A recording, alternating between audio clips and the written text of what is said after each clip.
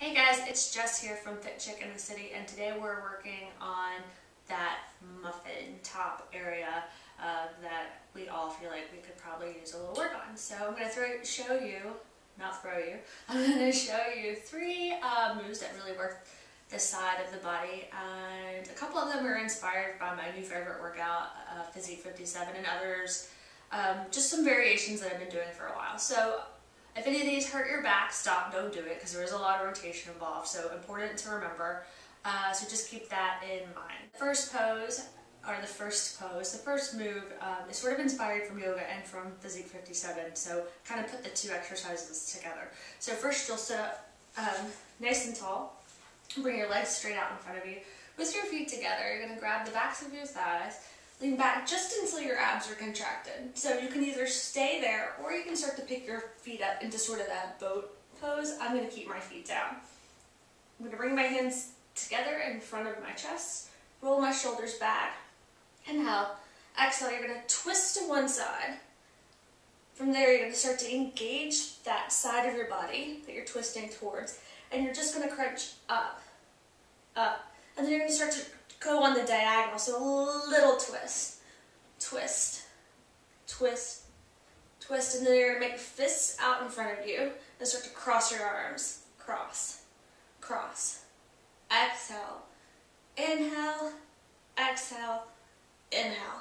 So that's your first move, and you should feel it right here. If you don't and you come back and you're here, you just want to squeeze that left side of the rib cage. Second exercise is just a plank variation. We all know I love a plank.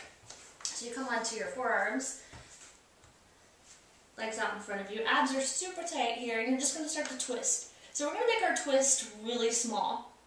Abs are tight. I want you to think about just twisting your right oblique and your left. Right, left, right, left. And then if you want, you can start to make that move big. So this is sort of how we do it in Physique 57 classes. They make it big. I typically, when I'm working with clients, I make it small. So we'll do that for about 30 seconds. Drop your knees down, sit back, take a child's pose. And then your third move is a side plank, because where would we be without the side plank, right? So you're going to prop yourself up on your forearm. If you want to take a modified version, or you haven't been doing a lot of side plank, you're going to take your top leg over in front of your bottom leg. From there you're going to lift yourself up. You're going to make sure that you're really lifting up from here, and not from your back and shoulder. And then if you're feeling strong, you're going to take your leg up, and if you're feeling super strong, you're going to take your top leg up and your top arm up. Shoulder in line with hip, hip in line with knees. From there, this is your starting point here. We're going to go up and back to your starting point. So it's not down and up, it's up and to your starting point, up. You're lifting from the bottom side of your rib cage. About 15 times on each side.